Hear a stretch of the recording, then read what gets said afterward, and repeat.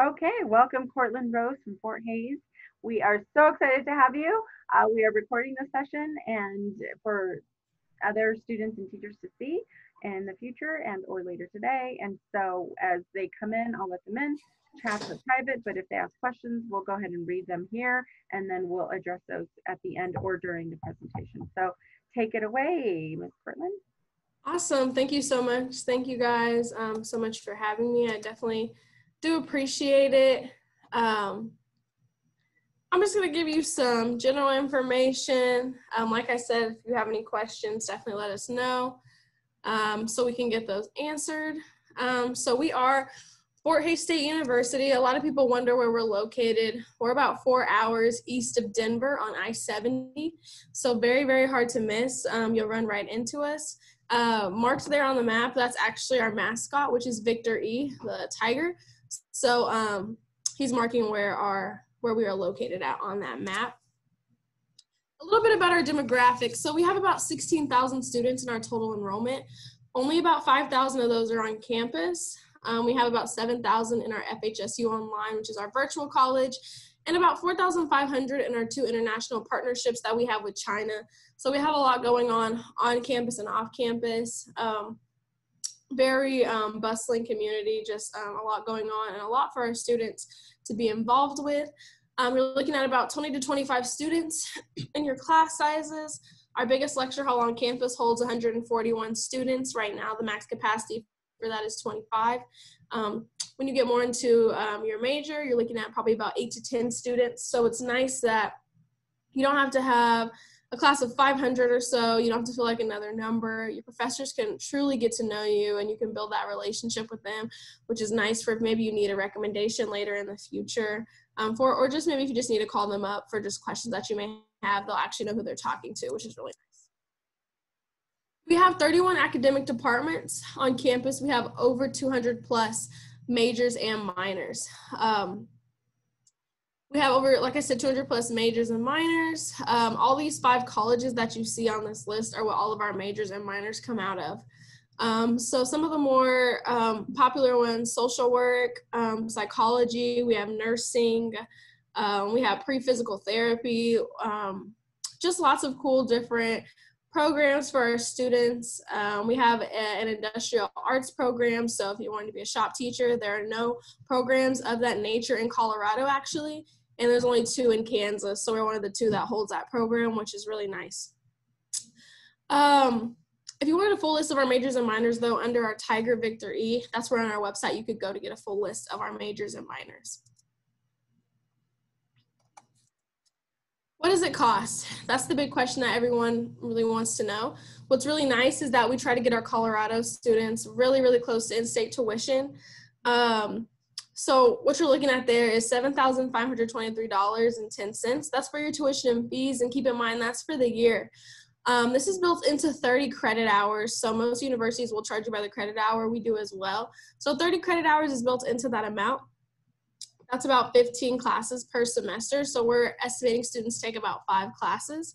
You don't have to take 30. You actually only need 12 per semester to be considered a full-time student. So that's 24 for the year. So if you decided to just have the 24 for the year, that price is going to be a little less for you. The room and board is about $8,300. This is for a room in McMindus with our open access meal plan. A little bit later in the slides, I'm going to show you our housing options and how that all works out there. But our room and board, like I said, it's about $8,300. And of course, that includes a meal plan, as we talked about as well. Books and supplies, $606, that's for the year. Could be a little more, could be a little less, just depends on what materials that your professor is needing for your classes. So for the year, you're looking at about $16,500. And keep in mind, this is before any type of scholarship or anything of that nature has been added. We are the most affordable four-year institution in the state of Kansas and almost in all of Colorado, which is really nice. You don't have to leave college and be in loads and loads of student debt. So definitely something to keep in mind when you're looking at schools. We have a really nice automatic freshman scholarship program we do here. If you were to scan the little QR code up in the corner, it's going to take you to our scholarship estimator that we have online. This scholarship is solely based off your ACT, SAT, and your GPA. So wherever your SAT and your GPA is, it has a chart there, and it's going to tell you what money that you qualify for. All of these money amounts are automatic. They are split in between semesters, though. So if you got the 2,000, you're going to get 1,000 per semester. What's nice about this scholarship is that it's renewable for all 4 years while you're here. All you have to do is maintain a 3.3 GPA. We take these scores all the way up until June 30th of your graduating year. What's also nice is that we'll take 6th, 7th, and 8th semester transcripts. So let's say at the end of junior year, you have a higher GPA than at the end of senior year, we will take whatever the higher GPA is. We know our students may take college classes senior year that may mess with their GPA. So definitely something to keep in mind as well. So this is a great scholarship opportunity for our freshmen, and lots of students definitely take advantage of it. And one last thing I want to add to this is that we also super score. So all the sections of the SAT that you take, we take them all, add them together, and divide by however many number of sections there are, and that's your new SAT or ACT score. So definitely keep that in mind as well. We know not everyone's a good test taker, so we're definitely so grateful to have the super scoring option for our students. We do have some more scholarship opportunities though. The Access to Academic Opportunity Grant is a $2,000 to $4,000 scholarship. It's renewable as well. The basis of this scholarship, it is merit-based. So how they do this is that there's no interviews associated with this scholarship. You fill out some questions. It's just 3 questions, and the more you put in the questions, the better your chance is of getting the scholarship. If you're wanting more information on this scholarship, you can contact me directly, because we do not post it on our website because it is a very specific scholarship. Some people like to call it a diversity scholarship. Like I said, they base it off of your answers that you write. So it's basically questions asking, are you involved in your community? How so? How would this scholarship help you? Is there anything going on in your life specifically that you would need help for in paying for college? So there's different types of questions like that. This is their way of getting to know you, and the only way they get to do that is through these questions that you answer. Lastly, our general scholarship application. So what's nice about our general scholarship application is that it's just one form. You go to our website and fill it out. You do have to be admitted before you can fill out our general scholarship application. So you go to our website, it'll have you log in, put in a few demographics about yourself, of course, first name, last name, address. Then it's going to also ask you what you're thinking that you want to study. So it's going to pull in all of the scholarships as well from those departments that you have chosen if you chose more than one. So that's really nice. Lastly, all you have to do is click apply. All the scholarships that you want to apply to, no essay, nothing like that. It's going to bring them all up in like a sidebar for you, and you just click apply to all the scholarships that you want to apply for. So really, really nice opportunity there as well. The priority deadline for that though is November 15th, and the final deadline for that is February 15th. I tell students to try to get on this as fast as possible, because priority deadline November 15th, final deadline February 15th is like, so what if I get it in after the priority deadline? Well, they're going to look at the applications first who got them in before the priority deadline and give all that money out, and then whatever they have left, they will give out to the rest of the students. So scholarships are definitely very important. The less money you have to pay, the better, and we have lots of great opportunities for our students. Welcome home. So the housing options that we have here, the first 2 that you see at the top, McMindus and Victor E. Village, these are our 2 predominantly freshman dormitories on campus.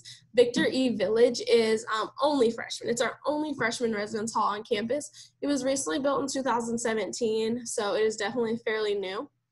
And then if you didn't want to live in Victor E. Village, you would live in McMindus, which is a mixture of freshmen through seniors. You could have any grade level in there.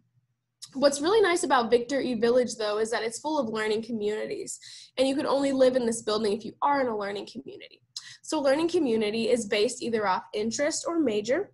You live with about 25 to 30 students on the same floor. You guys have at least 2 classes together, first and second semester. So you already have like a built-in study group, a built-in friend group. Our learning communities get to move in on campus before anyone else does. Our learning communities also have specific perks, like our nursing learning community. They get to take a senior level course their freshman year. So it's just nice that our learning communities, you get a few little added perks to them, like I said, but it's just a great opportunity to meet friends and have a built-in study group. And these people usually stay friends for the duration of their college experience, because if you do have the same interest or major, more than likely you're all going to keep taking classes together, which is really nice. A few more examples of our learning community. So I talked about the nursing one. We have one for business students. We have one for pharmacy, pre-physical therapy, pre-optometry, interior design, drawing, art. We have one for art. It's called Artful Minds. We have one for first generation college students. We have an outdoor learning community. If you like hiking and swimming and fishing and things like that, we have one for those as well. Those are just a few of the options that we have that I've mentioned. So a much longer list, but if that's something that you're interested in, our housing application actually opens on November 10th. So I like to tell our students, if you're interested in a learning community, they always fill up the fastest, and there is usually a waiting list. So I tell my students to hop on our housing application as soon as they can. And it actually opens on November 10th at 10 a.m. So if you didn't want to live in a learning community, you could live in McMindus Hall. We do require all of our freshmen, unless you live within a 50-mile radius, you do have to live on campus for the first year. So you do have two different options. The only difference between Victory Village and McMindus is just that one is a learning community. The rooms are exactly the same. What's nice about McMindus, though, is that that's where the cafeteria is. So our cafeteria is buffet style. And like I talked about, our meal plans. So along with your meal plan, you get what we call dining dollars, and we have an on-campus Starbucks, Pizza Hut, Wing Street. We have a burger place, a place like Chipotle and Qdoba, and like a Subway place on campus. So lots of different options for our students to eat on campus. Along with your meal plans, you get dining dollars to be able to spend at the Starbucks, Pizza Hut, the Sub place, wherever you would like. And there's also a pizza place located in Victory Village that's open late nights. For our students, we know students stay up long time studying, and having to get things done. So it's nice to have a little snack to be able to help you study. So lots of options for our freshmen. Having the cafeteria under you is great. Just get out of bed, have to go downstairs if you don't want to walk all the way across campus to go to the Union. So it's a nice opportunity that you have. Some of the other living places that you see here, if you do want to live on campus after freshman year, of course you could. Below Victory Village is Stadium Place. These are our on-campus apartments. They are 2 to 4 bedrooms. They come fully furnished with a washer and dryer, which is really nice. And also all laundry on campus is actually free here campus-wide, so none of our students pay for laundry at all, which is very nice. Doesn't sound like a big deal now, but trust me, once you get to college, that laundry does start to add up. So it's nice you don't have to worry about that extra expense. And what's even cooler about our laundry system here is that we have an app that you can get on your phone, and it's going to tell you when your laundry is done. So really cool, awesome opportunity there. Right beside Stadium Place, you're going to see Tiger Place. This is what we actually call them Heather and Agnew Halls. They are 3 to 4 bedrooms, suite style. You get your own room, but you do share a kitchenette and a bathroom with your roommates. Hanson Hall that you see is a specific hall designated for our business and entrepreneurship majors or interests. There is only 33 beds available in there, a very competitive hall to be able to be a part of, but it's definitely great for our business and entrepreneurship students. They get like hands-on learning tools, cool collaborative rooms for them to be able to work in. So another great opportunity there as well. And they actually have scholarships for Hanson Hall as well. Lastly on the list is going to be Tiger Village, which is right beside Victory Village. Tiger Village is where 2 of our sororities and 1 of our fraternities is located. The rest of our fraternities and sororities are located off campus. And then we also have our transfer learning community in there. So we do have a transfer student learning community as well on campus, which is very great to help them get acclimated to campus and have friends that are, they're there for the same experience as them. It's new to them as well. So it's nice to be able to have some people to go through that experience with and not have to do it alone. Sports, because who does not love sports?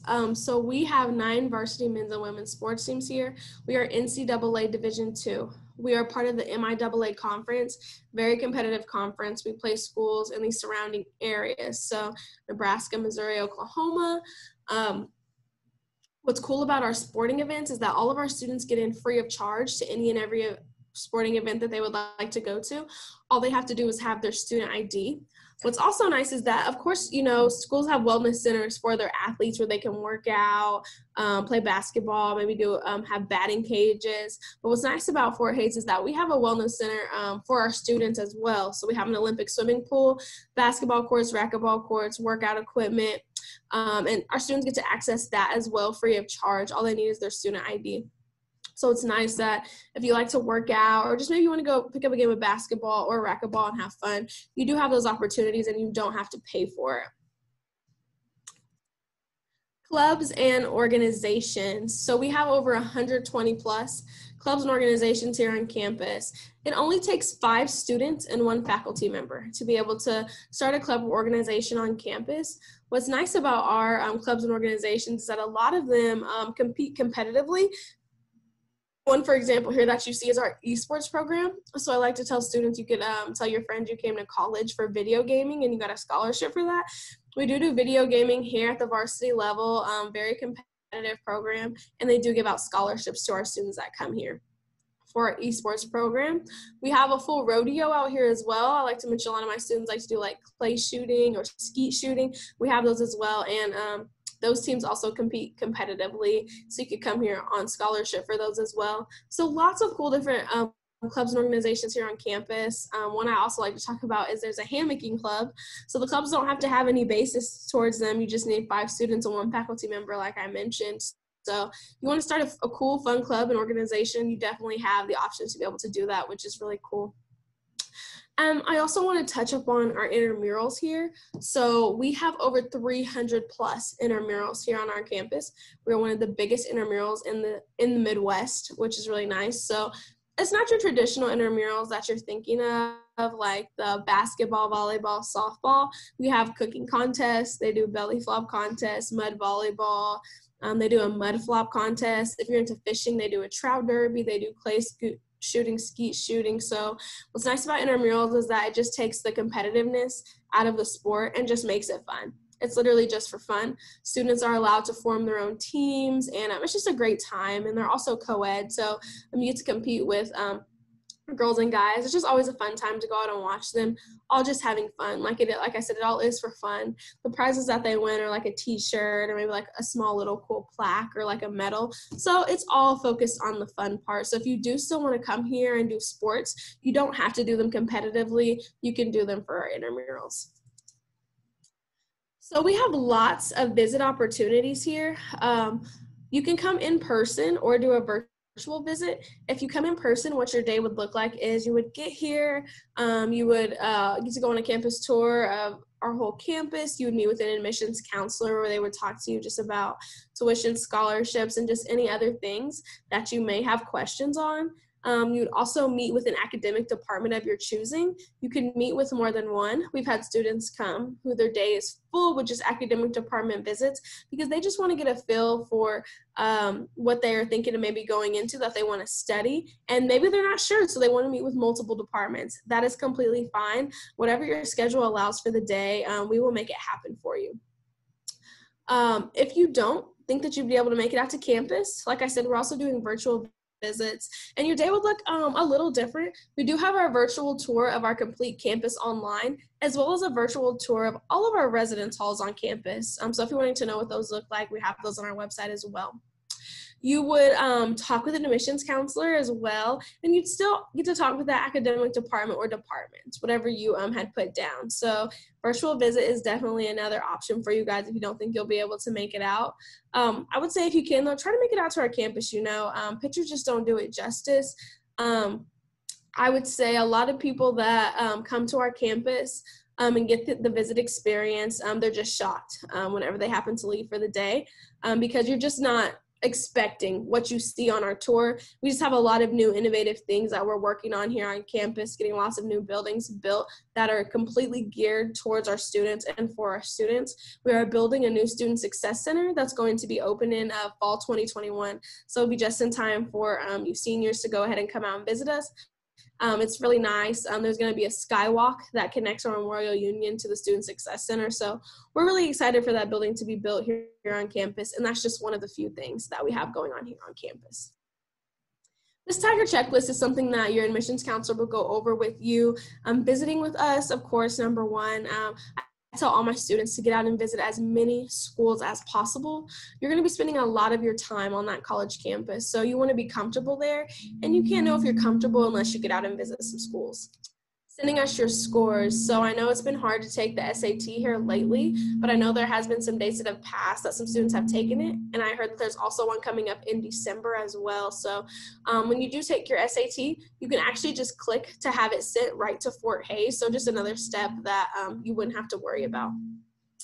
Applying for admission. So I tell my students to go ahead and come out and apply for admission. You know, even if you don't go here, it just helps so you can go ahead and fill out all the scholarships that you're eligible for. And then if you choose not to go here, no problem. Then we just take off those scholarships and things of that nature. So applying for admission, I would say, is your best bet.